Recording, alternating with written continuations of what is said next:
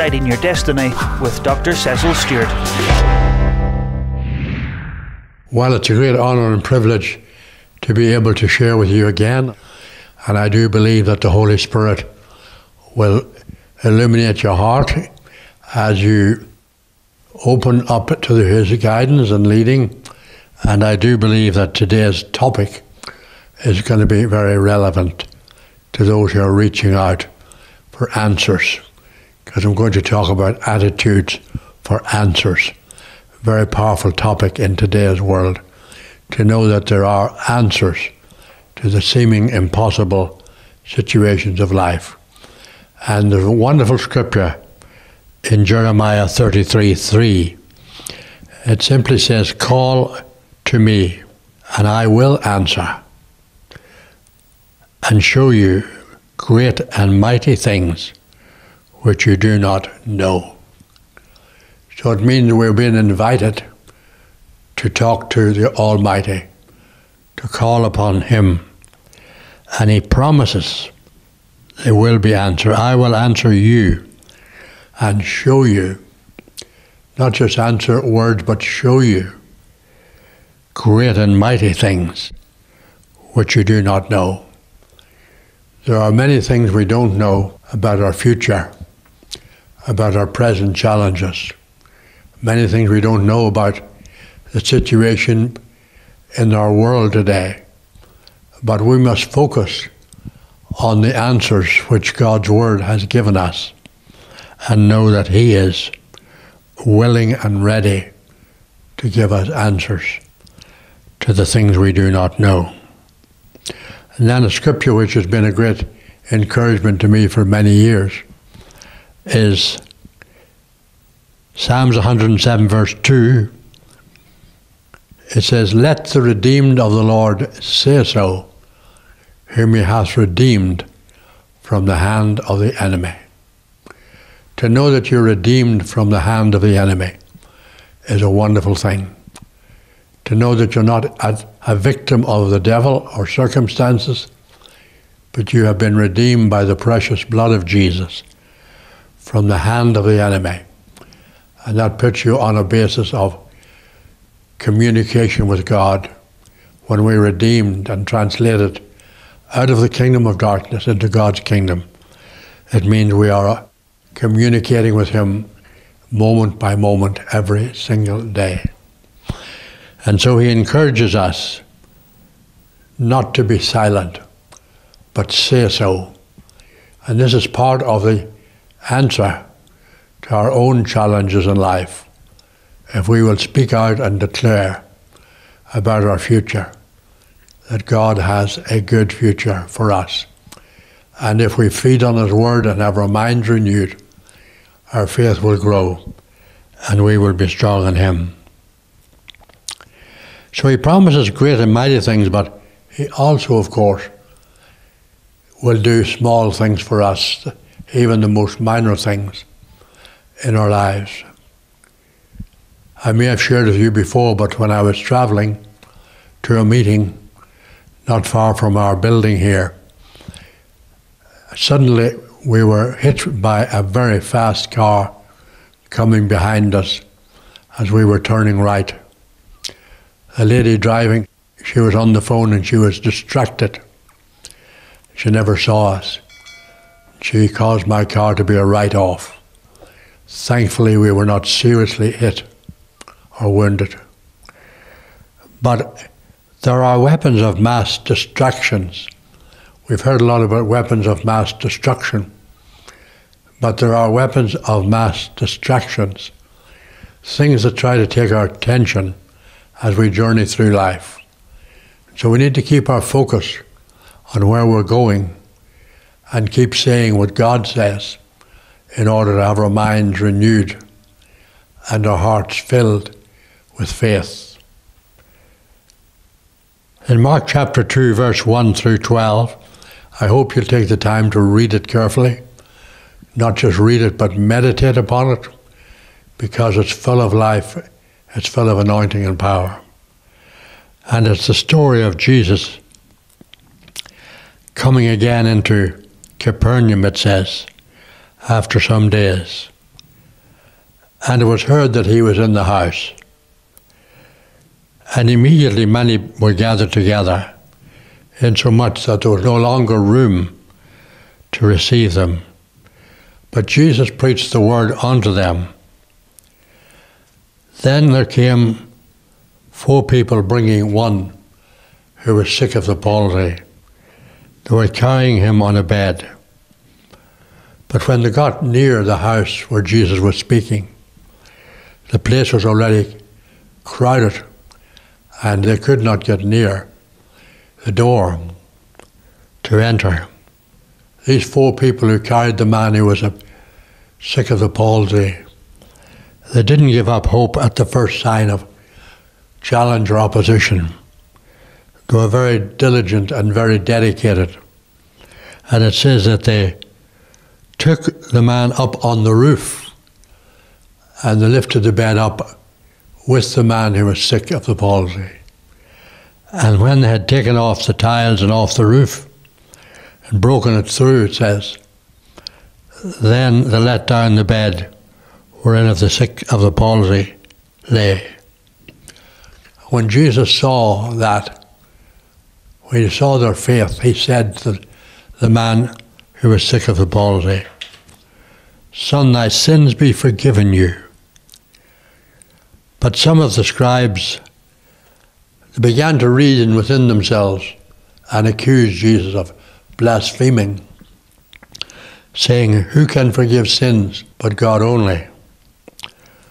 But Jesus said to them, Why do you thus reason? Whether is it easier to say, Thy sins be forgiven, or rise, take up your bed, and walk?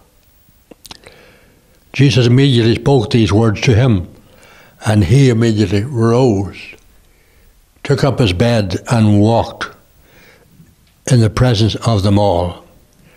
So they were greatly amazed, the people around, and they glorified God, saying, We never saw anything like this. When we allow Jesus to have his way, and do not get distracted by the remarks of people who have no vision for the helping of others, then we move forward through these distractions, and no longer are we turned aside. And the result is that others get their needs met, and lives are changed and Jesus is glorified. I love what it says there. They were all amazed. The people around were amazed and glorified God and said, We never saw anything like this. Well, I believe the world needs to see more of God's love and power in action, because it was the love of God that made the difference. Jesus wanted to touch this man, and he wanted him to be raised up, no longer being carried on a bed, but he would be carrying his bed. And those 4 people who came, they gave up of their time, they took risks of being ridiculed, they took the trouble of taking off the tiles and letting down the bed wherein the sick of the palsy lay.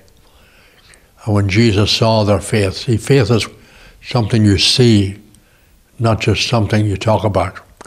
They believed that Jesus was going to heal them. And so they took this extreme action and was very determined to get him to where Jesus was. It's interesting too that there was a crowd immediately came. When they heard that Jesus was in the house, the multitudes came around the door. There was no room anymore. So there was a hunger and a thirst and an attitude for answers. The people were looking for answers, and they weren't going to be put off just because there was a lot of crowds of people around. So we need to be diligent to press through the crowd and press through the obstacles to get to our objectives. And so we will then be able not only to glorify God, but we will be able to bring others who can't bring themselves to Jesus, so their lives can be changed forever.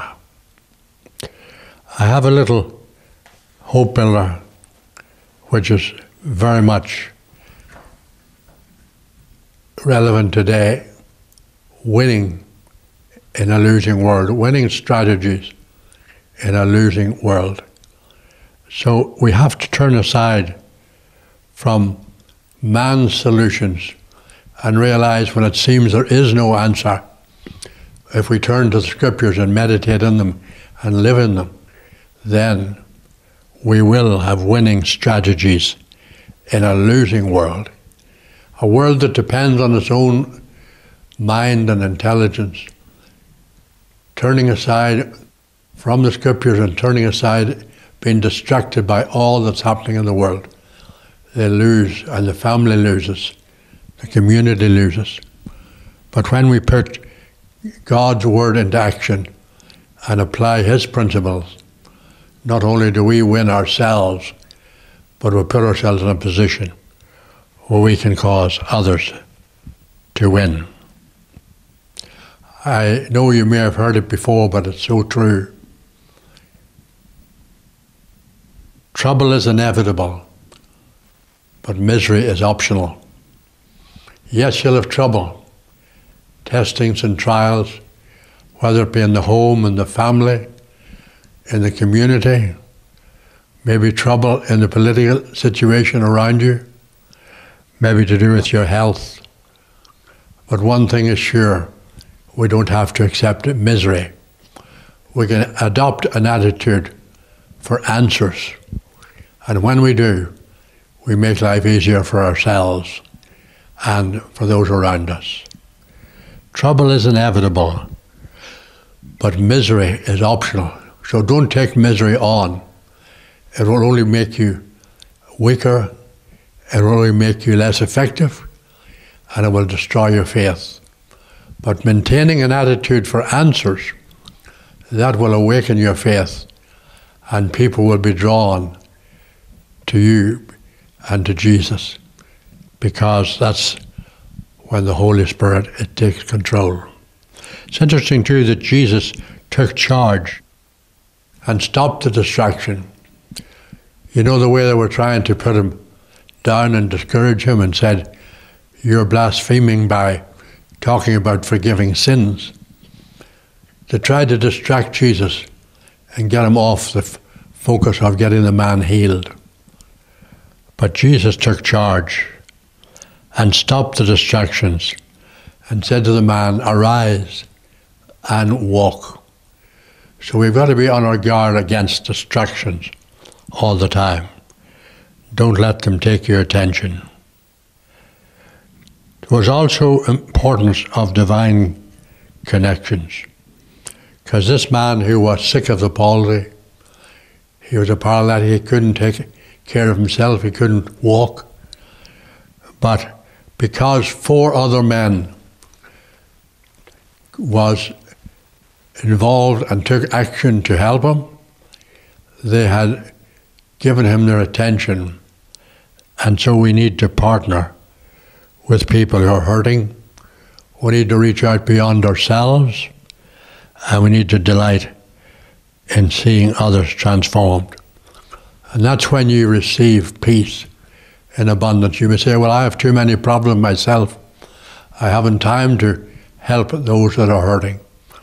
Well, actually the key to getting your own needs met is helping others. If you cannot do much physically, you can at least pray for people. And that's a very important activity. In fact, prayer is the biggest, most important thing that we all can do to lift up those around us, to give thanks, to give praise and honor to the Lord. The Lord delights to answer the prayers of his people. And it tells us there in Psalms 84 verse 11, for the Lord God is a sun and shield. The Lord will give grace and glory. No good thing will he withhold from them that walk uprightly. No good thing will he withhold from them that walk uprightly. How do you walk uprightly? Not on our own strength, not on our own good works, but coming to Jesus and acknowledging we are sinners, we are lost, and we have no hope. But we receive Christ as our Lord and Saviour through putting our faith in what He did on the cross and acknowledging that He is more than enough. When we receive Him, we receive His wisdom, we receive His divine ability, we receive His discernment, and so He'll not withhold any good thing from us because He loves to meet our needs. And so we need to be expecting an avalanche of answers every single day of our lives. Then in Philippians 1, verse 19 and 20, if you read that carefully, the Apostle Paul was sharing his faith and responding to his challenges. There in Philippians 1, 19 and 20, he says, "For I know that this shall turn to my salvation," or my deliverance, "through the prayers and the supply of the Spirit of Jesus Christ, according to my expectation and hope, that in nothing shall I be ashamed, but with all boldness, as always, so now also Christ will be magnified in my body, whether by life or death." So when you understand the trial that Paul was coming through, the imprisonments, the sufferings, the beatings, the persecution he suffered, but he wasn't focusing on the suffering, on his imprisonment, or even his present situation where he was often in chains. But he was saying, I know this is going to turn around. In other words, I know there's going to be answers.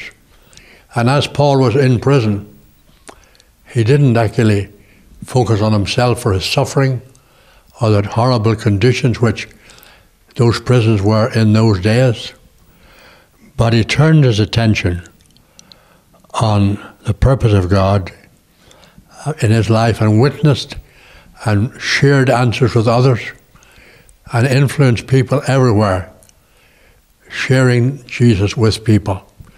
And as he did, that brought him up above the level of negativity and self-centeredness and made him God-conscious and caused him to have his mind on answers.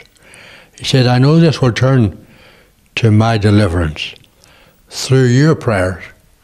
So he was telling other believers who were not obviously in the prison, but there were an assembly of believers elsewhere. And the scripture says, he said, it will turn to my deliverance through your prayers. So it's so important to keep lifting people up in prayer that are coming through struggles and stresses. Not only to, as I said earlier, pray, but to praise and give thanks, which makes our prayers far more effective. Through your prayers and the supply of the Spirit of Jesus Christ, according to my earnest expectation and hope, that in nothing shall I be ashamed, but with all boldness, as always, so now Christ may be magnified in my body, whether by life or death. He knew that he could be put to death any time. Often people like him were put to death. Persecution was rampant. But he kept his faith alive. He had his mind on answers, not on negativity. So don't let there be an attitude against answers in your life. Have an attitude for answers, because God has provided all the answers we could ever need. Even when we don't feel that we can see any answers, maybe through a struggle in your health at the moment, it may be a relative, a loved one that you're concerned about or who has turned away from the Lord. But the good news is, when we keep our faith built up, it will turn to our deliverance. So we don't have to have an attitude against answers, but we have an attitude for answers. An attitude against answers, of course, is an attitude of unbelief, where we always think limited, where we don't meditate and saturate ourselves in the Word, but we keep our faith alive. It says in James 1:16 and 17, "Do not be deceived, my brethren. Every good gift and every perfect gift is from above and comes down from the Father of lights, with whom there is no variableness, nor shadow of turning." You see, the Holy Spirit illuminates the Word to us as we become more aware of the Holy Spirit in our lives. We have a lovely little short booklet called The Baptism of the Holy Spirit, which shows us the power of the Holy Spirit in our lives. And He enables and He empowers and He enlightens us. We speak the Word right, even as we're doing this moment, by the power of the Holy Spirit, not in our own ability. And so He says there in James 1:16 and 17, "Do not be deceived, my beloved brethren." So it's possible even for those who are born again to become deceived and think negative and think unbelief and think there's no way out. And the enemy loves to do that, to make us feel there's no hope. But there's always hope whenever we have Jesus in our hearts and in our lives. He says, "Every good gift and every perfect gift is from above, from the Father of lights." Comes down, it's not just staying there. The good gifts of blessing and peace are coming down every single moment if we'll tune our hearts. It's like a radio station or a television. You've got to tune it to the channel that you want to watch or hear. So are you tuned in to heaven's broadcasting? Are you tuned in to the voice of the Holy Spirit? Or are you listening to the voice of the world? And as we look around us today, there's so much to distract and make us look at the negative situation. But we have a choice. We also have a little hope builder called Change and Choice. I gave it to someone just the other day in a short distance from our own building here. A man, he was from the Middle East background. And I believe he was really very interested as he reads that Change and Choice. We have a choice. When change comes and challenge comes, maybe a challenge on our health, which I had recently when I was traveling, and double vision came, and that's why I have these glasses for the moment. Double vision came and I was unable to drive and I had to be brought to the hospital. But thank the Lord, after the scans, I was told that there was no problem with a tumour in the brain as I thought I might have had, or a stroke. And I'm giving God the glory that I'm getting over it and getting stronger and keep ministering as best I can and as often as I can. So I just pray that you'll be blessed today as you let this word saturate your being, and you will be aware that every good and perfect gift comes down from the Father of lights. Jesus already made the provision for peace in your heart. Jesus already made provision for healing for your body, for healing of broken relationships, and cause you to go forward from strength to strength. Build your faith, and your faith will build you. We don't have to turn aside to circumstances around us, but we can go forward in victory in the name of Jesus. And so, as I come toward the close of this talk today, I want to encourage you to check your heart. Are you right with the Lord? Have you really received His salvation? Do you know His peace? Are you aware of the fact that God is with you? And you can have answers, have an attitude for answers. And God will honour you as you go forward. So I pray a blessing on you right now, healing from every sickness in the name of Jesus. And I pray that each and every one in your family connection will be blessed and empowered as you honour the Lord. If you've not received salvation, invite Jesus right now by simply saying, I repent of my sins. Come into my heart. I make you my Lord and Saviour. In Jesus' mighty name I pray. Amen. Amen. You're watching Deciding Your Destiny with Dr. Cecil Stewart. Don't forget we're on Facebook Live. We would be happy if you would join and hear what's been said and enjoy the benefit and blessings of what we're sharing day after day. And do pray for us. You can watch our programs again and again and share it with other people, that they'll be blessed as well. Do pray for that as well, because there's many people hurting and broken and they're searching for answers. And your prayers makes the difference. I also want to mention a little hope builder called Divine Awareness. Living in a divine awareness attitude. And that will build your faith and empower you. So do keep in touch. And don't forget, God is for you. God is with you. And He has your best interest at heart. Look forward to hearing from you. And do let us know where you're watching from. Thank you for your prayers. You're watching Deciding Your Destiny with Dr. Cecil Stewart. Do remember, we're on YouTube. You can watch all of our programs, share it with others, and they will also be blessed as you make it known.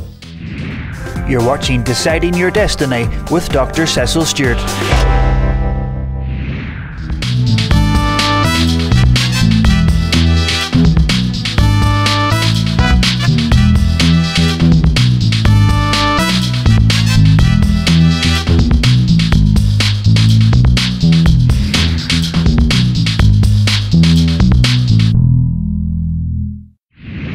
You're watching Deciding Your Destiny with Dr. Cecil Stewart.